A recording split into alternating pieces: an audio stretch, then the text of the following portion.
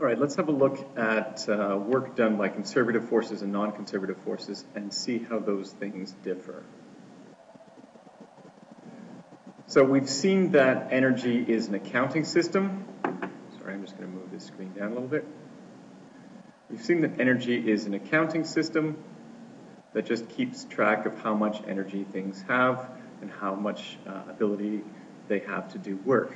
The unit of energy is the joule, and that energy comes in many forms. We've got kinetic energy, we've got electrical energy, magnetic energy, thermal energy, nuclear energy, gravitational potential energy, and so on. Energy can neither be created nor destroyed, but it can be lost due to non-usable forms such as sound and heat.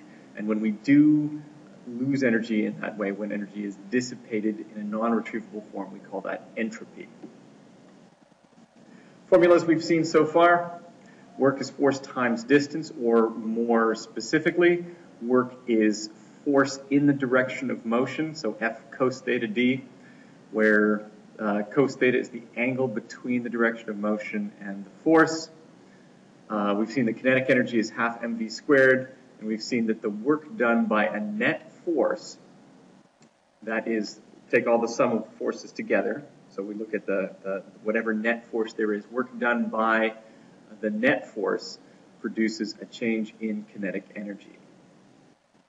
And we've also seen that potential energy is mgh. We saw that in the last video. So here's a question.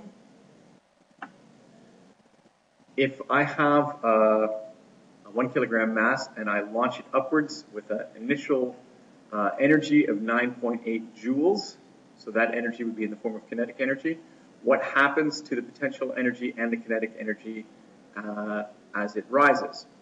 And then, so on its way up, and then what happens on its way down? Okay. So what's going to happen? As it goes up, obviously it's going to slow down because gravity is acting on it until it comes to a stop, and then it's going to speed up again. So what's happening?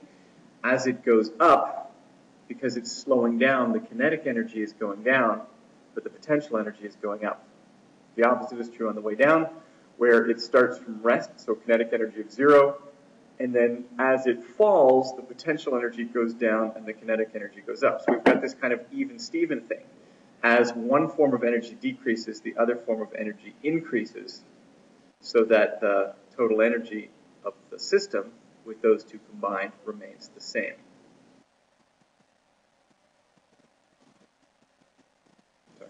The second energy here is if I do 9.8 joules of work bringing it up from the table and I let it go, how much energy, how much kinetic energy will it have when it falls back and hits the table? Well, we've seen that as the potential energy falls and kinetic energy rises, when it gets to the table, then all of the energy will be in the form of kinetic energy, so once again it will have 9.8 joules.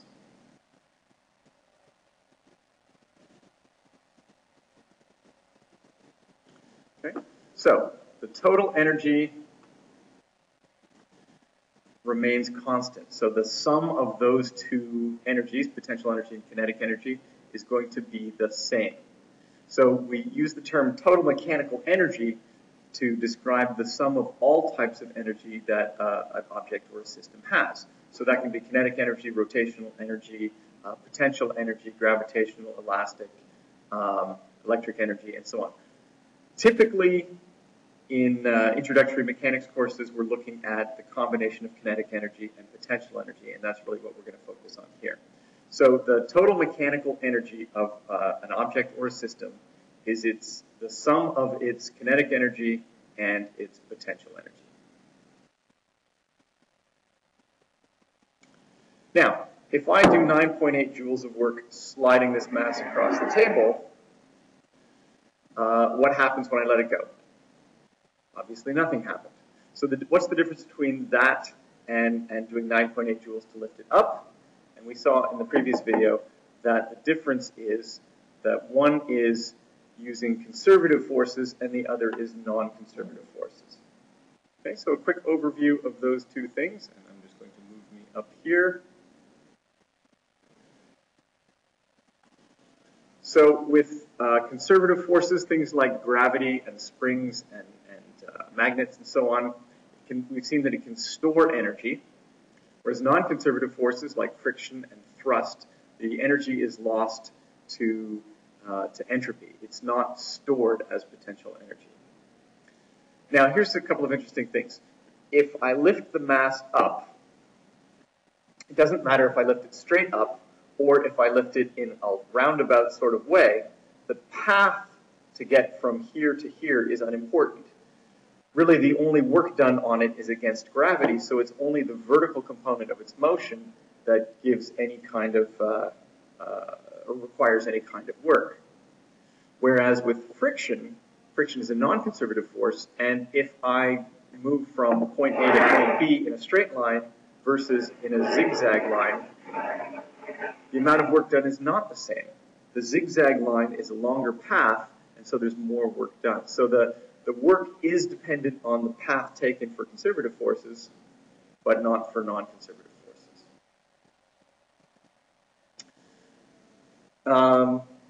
If we have a system like a Ferris wheel where something goes around, comes back to the starting point, again with a conservative force, we're back to our initial position, so our total work done is 0, because work done against gravity and then work done by gravity, so total work done is 0. However, with non-conservative forces like friction, moving around in a circle, because the work done is dependent on the path length, work is done, so the total work done on the object is not 0.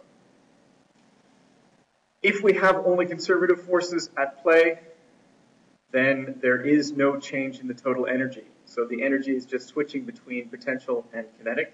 If we have non-conservative forces, then we are changing the total amount of energy in the system.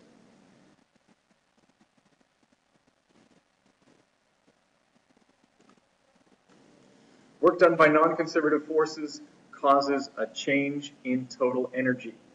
So we can either add energy to the system or take energy away, but work done by a non-conservative force will change the total energy of the system. In other words, we've got this even-steven thing with potential energy and kinetic energy. If there's non-conservative forces in there, there's going to be extra energy put into the system or energy taken out of the system, and we're going to throw off that balance. So looking at these equations here, we can see that work done by non-conservative forces causes a change in energy, or we can break it down to its components and say that non-conservative forces, work done by non-conservative forces, is equal to all of the final energies put together minus all of the initial energies put together.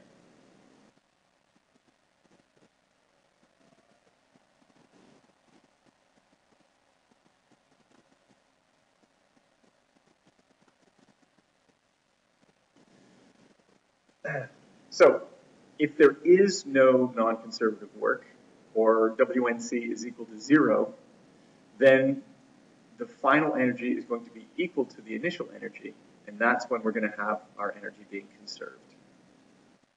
So if there is no work done by non-conservative forces, total mechanical energy, that is the sum of all the kinetic and potential energies, remains the same for the system.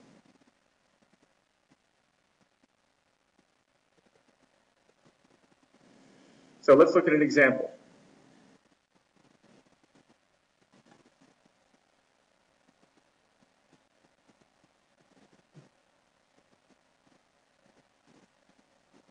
A cyclist approaches the bottom of a example. Let's look at an example. A cyclist approaches the hill at 11 meters per second. The hill is 5 meters high. The cyclist estimates that she is going fast enough to coast up and over it without pedaling, ignoring air resistance and friction. Yeah, like that ever happens. Anyway, ignoring air resistance and friction, find the speed at which the cyclist crests the hill. Okay, so let's break this down.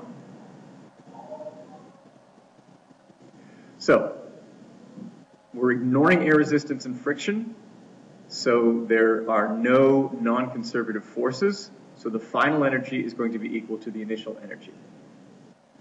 So the sum of potential and kinetic energies at the end is going to be equal to the sum of potential and kinetic energies at the beginning. So the formula is mgh plus half mv squared for each final and initial. Okay. Now the neat thing is here, we don't have any of the masses, right? We don't have the mass of the cyclist or the mass of the bicycle. But it doesn't matter because mass is in all the terms, that cancels out, and we wind up with this. So we can scratch the mass from the formula, which is kind of cool. Okay, so we just kind of keep working through it, and we don't have any initial potential energy either. If we're starting at the bottom of the hill, we can call that 0, and then there's only height at the top of the hill, so there's another term we can remove, and we wind up with that half of the final velocity, or half of the square of the final velocity, is equal to half of the initial velocity squared minus the GHF.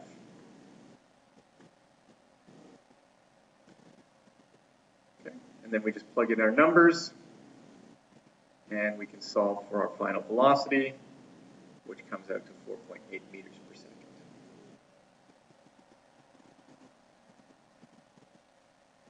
So let's look at another example. If we have a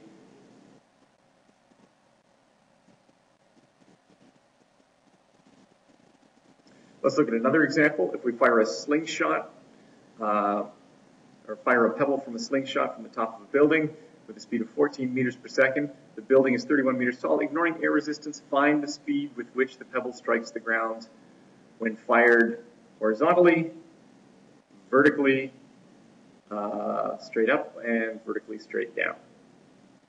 Now, if we were doing this with kinematics, you would probably come at me with pitchforks and firebrands, because I'm asking you to solve the same question 3 times. And we'll see that using energy, we don't have to. It's the same question.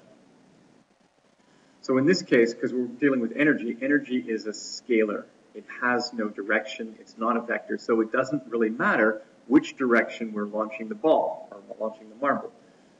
It has initial potential energy. It has initial kinetic energy. The direction of in which it's launched is really completely irrelevant. So we have our final energy is equal to our initial energy. There's no final potential energy because it's at ground level. There's no, there is initial kinetic energy. Okay, so again, we can cancel out the m's and then expand, and we simply solve for our velocity. It's 28.35 meters per second. And it doesn't matter whether the marble is launched horizontally and hits the ground, or if it's launched straight up and back down, or launched down. In all cases, it has the same initial potential energy and the same initial kinetic energy, and so it has the same final kinetic energy, so it has the same final speed. Now, in the case of going vertically, that speed will be straight down. In the case of being launched horizontally, the speed will be downwards on an angle. And using kinematics, we would have to find the x and y components and add those together and use Pythagoras and so on. But using the work and energy, it doesn't matter. It's the speed. The speed is going to be the same, but it's just going to be on an angle instead of straight down. So when we're solving questions for mechanical energy, some things to keep in mind. We want to identify the forces. We want to identify forces as being conservative or non-conservative. If we're dealing with conservation of energy, then there has to be no non-conservative forces. Okay, so non-conservative forces, or the sum of non-conservative forces, must be 0. We want to choose some reference point for potential energy. Often we will use ground level, or whatever sort of, if it's something falling, we'll use the final position as 0. If we're moving upwards, whatever, we may use the initial condition. But often it's ground level is 0, but just some useful reference point for that. And since energy is conserved, we simply make the final total energy, mechanical energy, equal to the initial total mechanical energy. Now, let's look at this problem. Okay, so we have a ball rolling down a ramp, hitting another ramp, and then undergoing projectile motion to land on the ground. Now, if I gave you that question when we're dealing with kinematics, again, pitchforks and firebrands, you would be after me, and I would probably not survive the day. But this is working energy. So what's going on here? We have this marble starting from rest. It's rolling down a ramp, it's accelerating, it's hitting another ramp, it's going for a jump, it's undergoing projectile motion. But let's look at how we would solve this with kinematics versus working energy. Okay? Using kinematics, we would have to find the slope of the ramp. We would have to determine the acceleration of the marble down the ramp. We would have to find the launch angle. We would have to calculate the projectile motion. We would have to solve for the final x and y velocities, and we would have to use Pythagorean theorem to add those together to get the final speed, by which time you would be half dead of exhaustion. When we're using work and energy, we know that the final energy is equal to the initial energy. We also know that there is no initial kinetic energy. Initially, all the energy is potential. And at the end, it's at ground level, there is no potential energy, all the energy is kinetic. So the final kinetic energy is equal to the initial potential energy. We just plug in the values, half mvf squared equals mgh. The m's cancel out, and we're left with vf squared is equal to 2gh. We have one simple little formula that we can use to figure out the final speed of the marble versus all of this. And that's why I think the equations of work and energy are really, really cool.